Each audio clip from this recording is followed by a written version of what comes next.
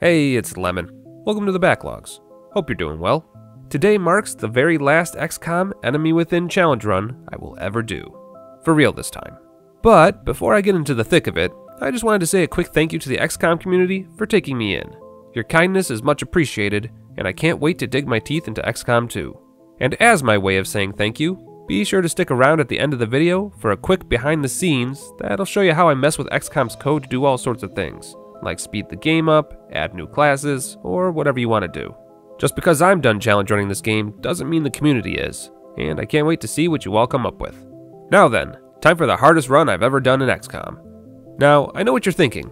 Lemon, how on earth is a run where you have psionic powers difficult? Well, stick around and find out. The number of brick walls I encountered in this run is actually the reason I started XCOM 2.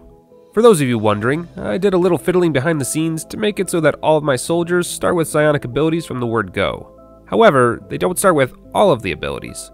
Much like the vanilla way of obtaining psionic powers, you have to use them in order to unlock new ones. So right now, all of my soldiers only have Mind Fray, a power that causes 5 damage and reduces a target's aim, will, and mobility, which sounds overpowered. And to be fair, in the early game, it absolutely is. But as someone who has had to restart this run 5 freaking times, let me assure you, Mind Fray is a small comfort in what becomes a horrifying run. But we're not here to dwell on the bad times. I'm here to tell you the best way to accomplish such a run, if it can indeed be done. And the first thing I learned is this. Only 2 classes are good for this run, the Assault and the Support. Both classes have abilities that really impact the way we play. And trust me when I say there is probably no other combination of abilities that makes this run possible. But I'm getting ahead of myself. The first few missions are a cakewalk. Not only do psionic abilities have a massive range, but they don't rely on aim at all. Instead, it's your soldier's will against the enemies. The larger the discrepancy, the higher your chance to hit. This will become incredibly important later, so I'm going to say it again. The larger the discrepancy, the higher your chance to hit. Did a few of you just recoil in horror? Good, you're ahead of the curve. I make it through the first mission relatively unscathed, and unlock the second psionic ability for one of my soldiers. We have the choice between Psi Inspiration, an ability that removes mental debuffs and strengthens everyone's will by 30 points for 3 turns, or Psi Panic, which makes enemy units panic and do silly things like run out of cover or potentially shoot their own allies. Spoiler, we will never choose Psi Panic, because cover may as well not exist for my mutant squadron, and the plus 30 boost to will is insanely important. Because for those of you who've already forgotten, the larger the discrepancy, the higher your chance to hit. I research Meld as quickly as possible, unlocking the genetics lab in the process, and obtaining the adaptive bone marrow gene mod, which will let my soldiers heal 2 health every turn and keep their injury times nice and low. I then go about getting satellites set up in Europe, because we've already got the Asia bonus of reducing costs to the officer training school, and I want similar cost reductions for my research. After that, I go about my day doing every mission that comes across my desk, making an extra effort to use as many psionic abilities throughout each mission as possible. The nice thing about Psi Inspiration is that it nearly guarantees that Mind Fray will have a 100% hit rate at this point in the game. Combined with the guaranteed 5 damage, it's a hefty hitter. The only thing that sucks about all these superpowers I have is that they're all on cooldowns, which means if I don't space them out properly, there may be several turns where I don't have the ability to fight back, leaving my soldiers open to enemy fire and injury. But despite the added difficulty, I actually enjoyed this new playstyle. It turns XCOM into a completely different game, where picking the wrong ability at the wrong moment will guarantee a bad time. Okay, maybe enjoyed was too strong a word, but by forcing my 2 soldiers to stretch their brains extremely hard in every mission, I get my support unit all the way to Psi Operative by mission 3, which means I now have access to the all-important ability, Mind Control. And yeah, we could go with Telekinetic Field, which would create a massive force field that protects my units with 40 extra defense, but I'm going to give you some more spoilers. We will never choose Telekinetic Field. You'll see why later. I get a few medals that help out my squad, one which just increases their defense, and another which actually boosts their will depending on how many different nationalities are in the squad, then shoot down my first UFO. Easy enough. And with one of my soldiers already having unlocked Mind Control, I figured it was about time we even out the squad and started bringing all 4 units into battle. And I know, it sounds paranoid that I've waited this long to get all my units onto the field, but may I remind you that I've lost this run 5 times before this run, so trust me when I say it's absolutely vital that you obtain Mind Control as quickly as possible. With that said, Mind Control is a finicky thing. Much like Mindfray, its success depends on the difference between your willpower and the enemies. And wouldn't you know it, if your unit is injured, your will is actually less. Now, granted, this is true for the enemy as well. An injured enemy is a more easily controlled enemy. But at that point, you're attempting to capture damaged goods, which is sometimes not worth the effort. But despite a few injuries, my squad is starting to look pretty well rounded. I've got 2 assault classes thus far, both of whom are doing their best to level up their psionic powers and their assault abilities at the same time. My support class is doing whatever supports do, and it's probably only a matter of time before I find another support or another assault to round up the squadron. Not only that, but with one of my soldiers finally reaching the rank of sergeant, we can now purchase the Iron Will ability from the officer training school. This ability gives my soldiers a larger will bonus every time they get promoted, which means they'll be as mentally strong as possible by the endgame. And yes, this is also why we took only 2 units into battle for the first couple fights. If the squad was all sergeants by the time we got this ability, we'd have missed out on several levels worth of will boosts, and we need every bit of will we can get. With the squadron looking good and the problem of low willpower seemingly solved, it's time we focused on other problems, like making sure my soldiers don't get killed by a random sectoid. I start researching carapace armor, blow up a few more aliens with my mind, then finally find my last soldier, another assault class. Good enough. And after an uneventful few days, carapace armor is complete. Time for these nerds to get swole. I also start researching experimental warfare so that I can get tactical rigging sooner rather than later, then buy 4 nanofiber vests, because more HP is always a plus, and it's not like they're using their grenades. I don't exactly have the money for 4 sets of carapace armor at the moment, but we'll get there eventually. I also finally got to see what mind control does, and let me tell you, it's pretty neat. Basically, you get to use an enemy as if they were part of your own squadron, abilities and all, for 3 turns. Remember all those times a thin man spat poison at you or a floater descended from the heavens right behind your team? Now you can return the favor, and do it right back to the AI. Pretty cool to see things from the alien's perspective if I'm being honest. The less cool part is that it only lasts for 3 turns, and you can't intentionally damage your alien puppet until they become an enemy again. At least, not with your psionic powers anyway. You can, however, throw them directly into the line of fire in hopes that the AI will take care of them for you. Well, Shorty, we had a good run.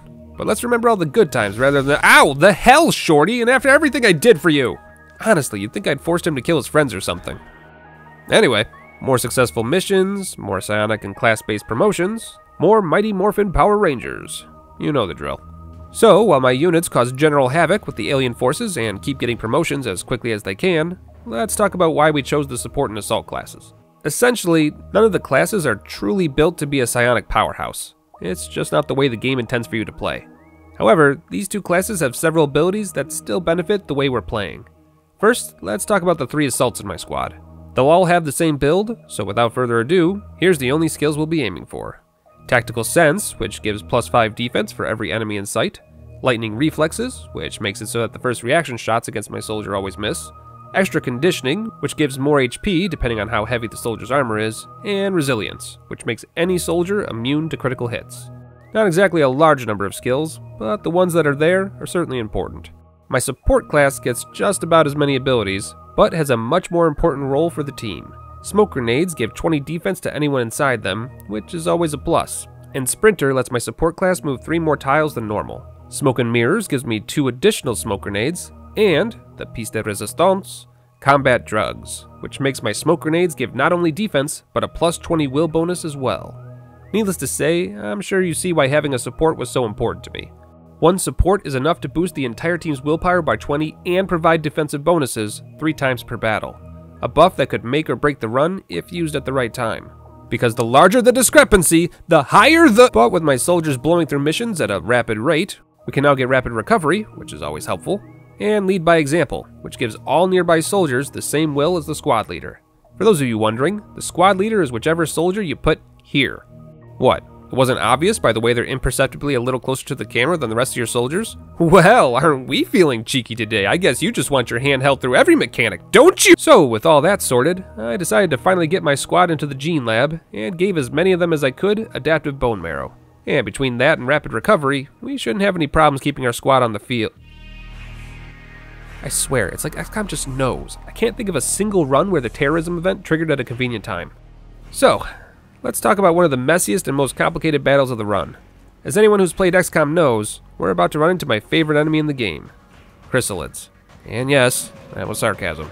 While there are certainly other enemies running around the map, they're little more than speed bumps at this point. nothing we haven't seen before. But, fun fact about chrysalids, they have an insane amount of will. No idea why.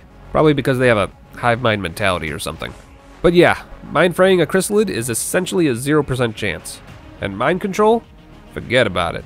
And do you know why? Because the larger the discrepancy, the higher your chance to hit. See? Told you there was a reason to recoil in horror. However, we can get my new alien party members to take care of the problem for me. And floaters are the perfect weapon. They do plenty of damage, have decent accuracy, and can fly above the chrysalids' heads and out of range if they ever get too close. If only we could keep control of them for more than 3 turns. It got a little ugly for a second there, but with some careful timing and strategic running away, I'm able to recapture my floater squadron, then finish off the last of the chrysalids with minimal casualties. After that, it's a matter of cleaning up any remaining zombies scooting their way around the map, then murdering my darlings. And while I made it sound relatively clean just now, remember, this run took 5 separate attempts to get it right. So many runs decimated because of not enough experience or willpower. So many Power Rangers left dead on the pavement. Or worse. And this was just the first brick wall. You don't even know. I hand out a few medals to my soldiers and give the Medal of Honor to my squad leader. This medal grants an extra 1 will for every mission my soldiers complete without casualties. Combine this with lead by example, and we've just given our entire squad a +10 bonus by the end of the run. Moving right along, it's time we introduce the second brick wall. Y'all remember the Matrix? Remember how Neo was able to blow up machines with his mind by the end of the series? Well, forget that shit, because it doesn't work here. Turns out, mind powers don't work on things that don't have a mind. And this doesn't just go for the squiddies. This goes for every machine in the game. Thankfully, I've put enough hours into the multiple attempts of this run to know how to time my mind controls. And even a sectoid can kill a squiddy with Overwatch if they're kept close enough. But here's the thing. If you don't have an alien that you can mind control, there's literally nothing you can do to take out a squiddy. Which means your only option is to just sit back and watch as it slowly strangles your entire team. But with the mission cleared, we'll have access to the squiddy autopsies, which means we can at least start making respirator implants, which protect my soldiers from strangulation. And not a moment too soon, because squiddies are becoming a regular occurrence. At least with respirator implants, I have a better chance of retreating out of a mission if there's no way to kill them. And yes, before you ask, one of my runs ended this exact way. For whatever reason, the game thought it would be fun to introduce them into missions before I even had the terror event, which meant by the time the terror event rolled around, my team was wildly inexperienced and, therefore, dead on arrival. But with that all taken care of, it turns out experience is the greatest teacher. We're actually doing really well, and the scores show as much. I immediately spend my newfound cash on tactical rigging, so that my soldiers can use their nanofiber armor and respirators at the same time, and thank God I did. Turns out the game has decided it's had enough of my shit, and is throwing everything it can at me now. Thankfully, mutons are very weak-willed, and make wonderful mind control targets. They have amazing damage, decent accuracy, and even come with an alien grenade, a fact that we'll absolutely be taking advantage of. Oh look, an opportunity! Now, chrysalids aren't quite the threat they were at the beginning of the run, and can be taken down with enough luck. But it takes psi inspiration to even get above a 50% chance to hit, so it's still not ideal. Thankfully, my support class finally unlocked combat drugs, so that's another way to boost my squad's willpower. And my assault class soldiers aren't too far behind either. Getting better all the time. But after all of that, I finally put in the time to build an alien containment area, which means we can start to actually progress the storyline. What the? Oh, right, Exalt. Kinda forgot about them. Well, that's another plate I didn't need to balance. Go get him, Loco. Give him hell. In the meantime, I capture myself a muton, because why not? Then find a questionable solution for getting rid of the remainder of my darlings. Look, they were gonna die no matter what. It's better this way. For me, I mean. But hey, don't think about that. Instead, let's all marvel at the particle effects of combat drugs. Oh, and I also captured the alien ship captain. Because why whole-ass one thing when you can half-ass multiple things at the same time? I finish earning the European continent bonus, then send in my Power Rangers to go mess with Exalt while we wait on Valen to, question the aliens I've caught so far. Gentlemen, hope you're well. Got a question for you. Ever wonder if you're on the winning side? Unfortunately, Exalt forces are essentially just really bad rookie soldiers at this point, so mind controlling them is more for convenience than practical use. I won't lie to you though, it is pretty satisfying making them blow themselves up. Vicarious catharsis at its finest. But with my new pet aliens properly interrogated, we now have access to the Outsider Shard, which in turn means I have access to the alien base key. Time to get to work. I equip as many of my units as possible with Titan armor, then get to work infiltrating the alien base. And if I'm being honest, there's not a whole lot here that I haven't dealt with before. Thin men, floaters, a couple chrysalids, and oh, hello there. What are you doing so far from home? Here, let me help you get back to where you belong. There we are. Now we can keep going. Oh, come on! Oh, come on! This mission took a few tries, but eventually I landed on a proper strategy. Grab 2 floaters with mind control, then push slowly through the entire base. I hunker down whenever I'm about to lose control, let the floaters come back to me like the good boys that they are, then use my other 2 soldiers to reset the mind control and get back to clearing. Rinse and repeat until the rooms are clear, then reward the floaters for a job well done. Alright, time for the final room. How hard can it be? Huh. I may have killed my floaters a little early. Well, nothing a little combat drugs can't fix. Have at ye! Shit. My boy! Look what they're doing to my boy! Oh, thank God the cavalry is here. Let's just get you out of there and get a little help from the other team. What the? 40% chance to mind control? Hell yeah, take the shot. Oh, wow, we actually got it. Nice, dude. Just think of all the damage I can do with the chrysalid. They're not gonna know what hit him, and it's dead. Cool. Well, one good turn deserves another. In any case, all that's left is the sectoid commander, and the way I see it, we might as well capture the little dude. Let me just get rid of our muton problem real quick. There we are. And now we can focus on catching a new Pokemon for our collection. Go, Pokeball! And there we are. Congratulations, Officer Sweaterweather. You won the war. Well, almost. Unfortunately, we've got a bit more to do before the end. First and foremost, we need to study the hyperwave relay. Oh, and a few more Titan armors wouldn't hurt either. And after a few uneventful weeks, where we research every story important plotline we can, we find out why the aliens have been so quiet. Guess they've been developing cyber disks. They're not terrible if you've got a few stronger aliens on your side, but if we ever find ourselves without, it's going to be a really bad time. Thankfully, after finishing the Sectoid Commander autopsy, we have a new toy for our soldiers, the Neural Feedback Gene Mod. Essentially, anytime a psychic alien tries to do anything to one of my soldiers, they'll take damage and trigger all of their psi attack cooldowns. Definitely a must-have. Now we just need to... Oh, that's not good. Well, it's that time again. Time for the biggest brick wall of the entire run. The XCOM base defense. Considering this is the last run for XCOM 1, what do you think? Do we have time for one last meme? I don't know what you mean. Answer me! Base God! So, let's talk strategy. First things first, we need to get our most important assets off the ground level and up into the balconies. Then we need to see what we're dealing with. Mostly sectoids and sectoid commanders, but we do have a mechtoid and a chrysalid problem as well. Not ideal. Is what I would say if it didn't turn out that mechtoids have one of the weakest wills in the game, apparently. Well, never look a gift horse in the mouth. Couldn't tell you what the logic is on that one, but hey, at least now we get to play around with some heavy firepower. I use Mind Fray to eliminate any organic life I can, then immediately realized that the gift horse I was given was in fact a lemon all along. How the hell did you miss? It's 3 feet from you! Ah, well, at least we have tanks now. Terrible, awful tanks that don't do anything except miss twice in one turn. Meanwhile, the next waves have started to arrive. More chrysalids and thin men. Nothing too awful. At least, nothing a little science-piration can't fix. 71% chance. I'll take those odds. But while my squad is busy cleaning up the front, more aliens are arriving at the back. Mostly machines as well. I reset mind controls on the mechtoids in preparation, then watch in horror as they fail to perform the simplest of tasks. Seriously, you had one job. How did you even... Well, it's one mechtoid against 2 cyber disks at this point. My squad has nothing they can help with, and every other soldier XCOM has seen fit to give me is actually ungifted. I'm not sure why, but for all intents and purposes, they're just meat shields that can be used as distractions. Such as it is. But just as all hope seemed lost, my prayers were answered. The clouds parted, and a battalion of mutons descended from the heavens, surrounded in a heavenly glow. A beautiful, purple, ethereal glow. While I left the mutons to deal with the robotic menace barreling down from the back rooms, I retreated my squadron further into the base, leaving the meat shields scattered about to act as a secondary distraction, just in case. Thankfully, it was just more chrysalids in the front rooms, so my squadron was more than capable, and my mutons were proving highly effective against the cyber disks as well. And even though the aliens sent in another wave of sectoid commanders and mechtoids, things were actually looking up.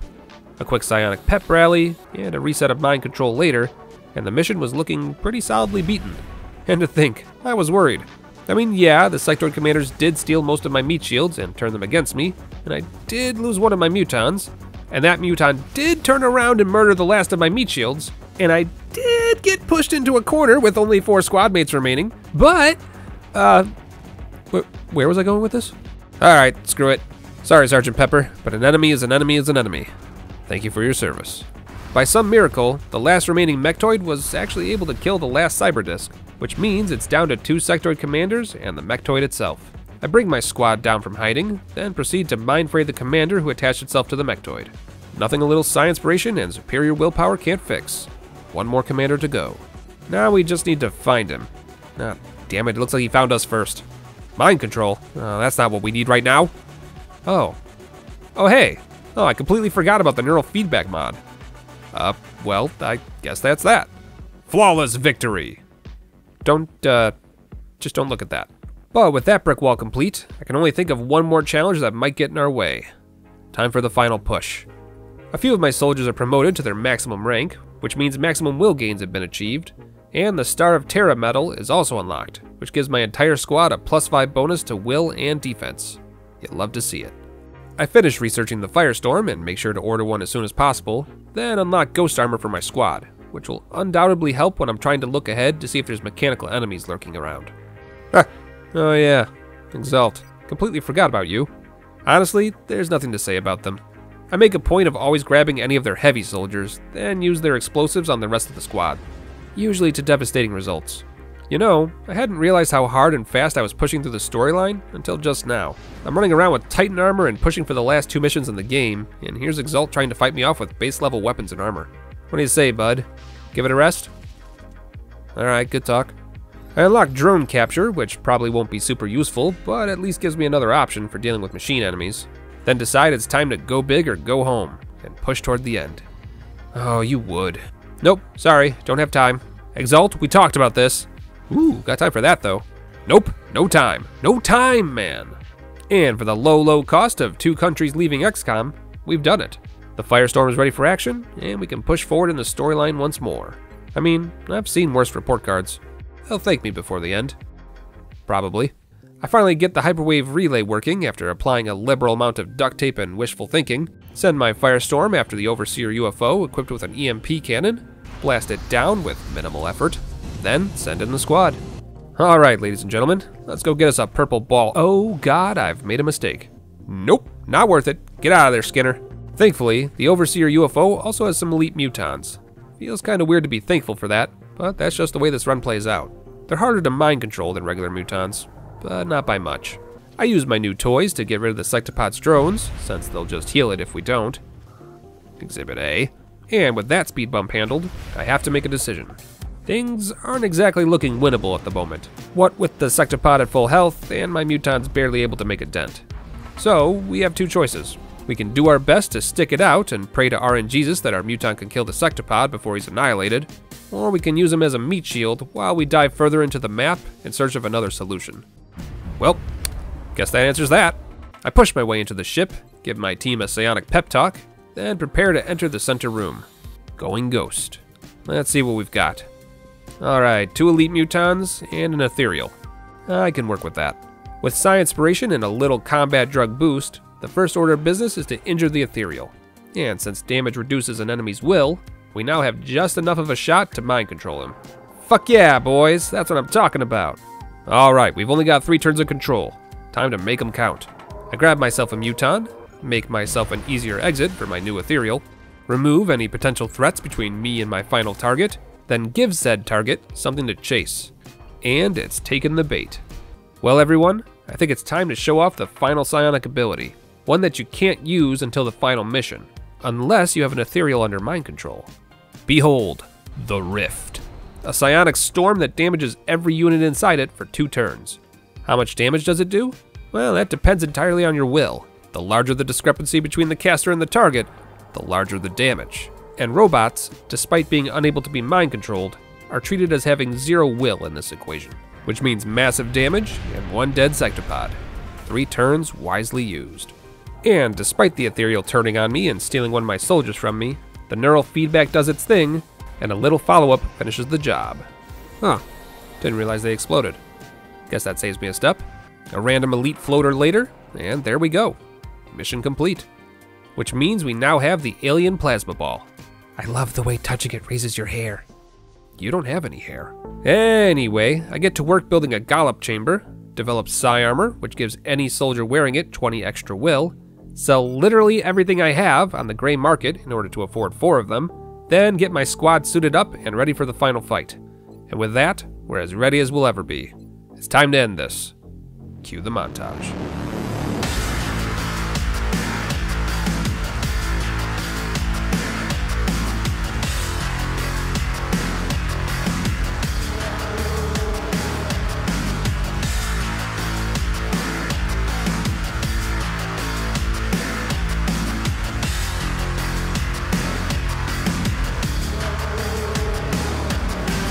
Here we go, the mothership. Smoke 'em if you got 'em. The first room is all sectoids. Simple enough. Just use psi inspiration to boost the squad, take control of the sectoid commander and a few of his subordinates, then start mind blasting. And while the sectoid commander's greatest strengths aren't usable while under mind control, at least he's got good aim and an alien grenade. So that's something. Up next is 2 cyber discs and their drones. Again, simple enough. Just use the sectoids to plink down one of the groups, and use our newfound ability to unleash the void on the other. That's right, the psionic soldier who uses the Gallop chamber can now use Rift every 5 turns, which means we no longer need to live in fear of machines. So long as we pace ourselves anyway. But one self-destructed sectoid commander later, and the last of our pets finally takes down the remaining cyber disc. Well done, little one. Enjoy your prize. A swift death. Up next is the floater room. It's more of the same. Just convert a majority of the enemies to the Firebomb Academy, remove any opposition, then use our new converts to decimate the chrysalids who spawn in on the next turn. Right then, moving on. The next room has 3 thin men, which aren't even worth mentioning, but the next room has a boatload of mutants. And how we handle this room is actually critical. I convert 1 mutant to my cause, which in turn lures the mutant berserker that's hiding in the back. And after a little bit of tenderizing, and a little more conversion, I nab myself a berserker. Time to put him to work. He's a bit of a one-trick pony. He can either stab things, or break through walls and stab things. But luckily for us, that's really all we need him to do. Ignoring the remaining mutants hiding in the back of the room, I send the berserker into the next area, triggering what will likely be the second hardest area of the mothership, the sectopod room. Using my 3 unwilling participants, I do my best to soften up the sectopods. It's not very effective. But free damage is free damage. And when you're facing off against not 1, but 2 of the tankiest enemies in the game, every little bit helps. I use the last of the mutants to my advantage, which is to say that I effectively throw each and every one of them into a meat grinder. And with my mutants more or less used up, it's time for the final push. I give the sectopod something to chase, then get into just the right position to send off a rift, dealing 10 damage each turn. Thankfully, sectopods are too stubborn to move when they've got an easy target in front of them. And after Lady Luck decides to finally show her face and let my bait live to fight another room, the sectopods go down. Flawless catharsis. May I never see the likes of you again. The 2 remaining mutant elites in the room might as well be non-existent. So without further ado, it's time for the last arena of the entire game. No need for strategy on this one. Time for brute force. As expected, the 2 mutant elites in the room take out my own. But that's just one less thing for me to worry about. Besides, why worry about what can so easily be replaced? The ethereals do their best to fight back, but every attack they make against me causes them to take damage, regardless of whether they hit me or not. And every time they injure themselves trying to attack me, they make themselves easier and easier to hit. Poor bastards were already dead. They just didn't know it yet. Well, XCOM, this is the end. You've nowhere left to run. It's time to put you down. For good this time. Thanks for all the good times, and the bad. And with one last roll of the dice, it's over.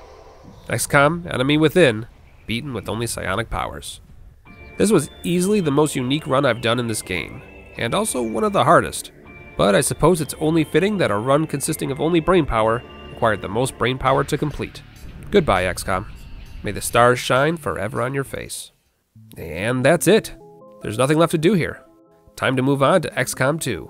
But before we go, as promised, I'd like to impart a little knowledge on anyone interested in doing their own XCOM runs, challenge or not. If that's not you, thanks for watching the video through to the end. Take care of yourself, be good to one another, and I'll see you again soon.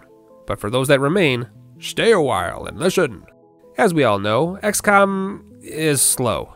There's so much dead time, and playthroughs are long enough as it is.